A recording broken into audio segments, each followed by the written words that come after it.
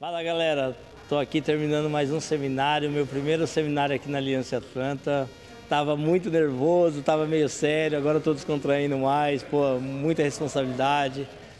Foi minha primeira vez que eu vim para cá, foi em 2008, cara, muita coisa a rever assim, o quanto importante a Alliance foi ao longo desses anos da minha vida, o quanto ela é importante, né? Muito obrigado a todos que apareceram aí. O seminário foi mais ou menos, a base foi um aquecimento nas quedas e depois a gente fez um pouco de passagem de guarda. Eu espero que a galera tenha gostado aí.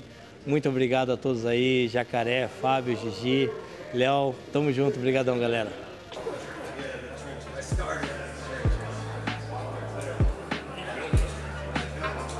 This guy used to go and fight both divisions and win absolute, and his division, and that's a huge honor to have this guy over here. Also, if you don't know, he also fought in the UFC, so it's a huge honor to have a world champion and also MMA guy. Guys, Sergio Morales is my big friend.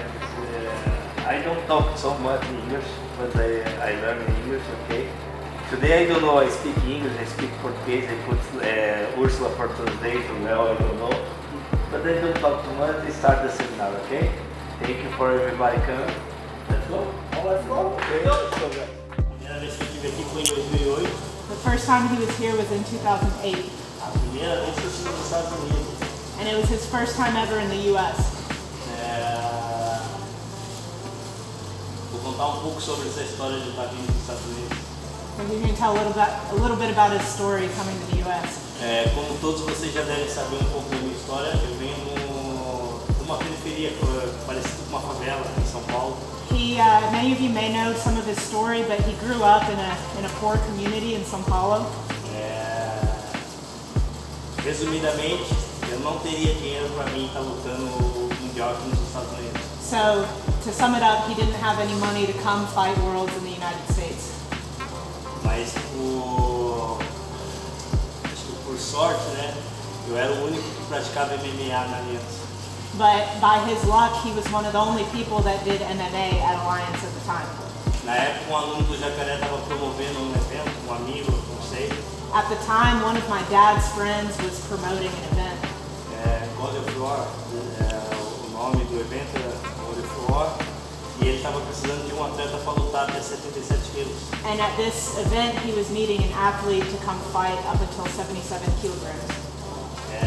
O Fábio falou, pô, eu tenho o Serginho, só que o evento seria depois do Mundial. And Fabio said, well, I have Serginho, but the event is going to be right after Worlds. O Fábio falou, então foi assim, Jacaré, manda o evento pagar a passagem dele, como vai ser, e manda pagar a passagem dele, vai junto com a gente, luta o Mundial, e ele fica na sua academia e depois luta o evento. So the plan was, and how he ended up here, was that Fabio and my dad coordinated for the event promoter to pay for his flight. So he came, fought Worlds, came to Atlanta, and then fought an MMA event right after. A conclusão, resumindo tudo, a conclusão disso foi, eu lutei o Mundial, fui campeão mundial, finalizando o cara que era o franco favorito naquela época, o Tom Gracie, ganhou o Mundial.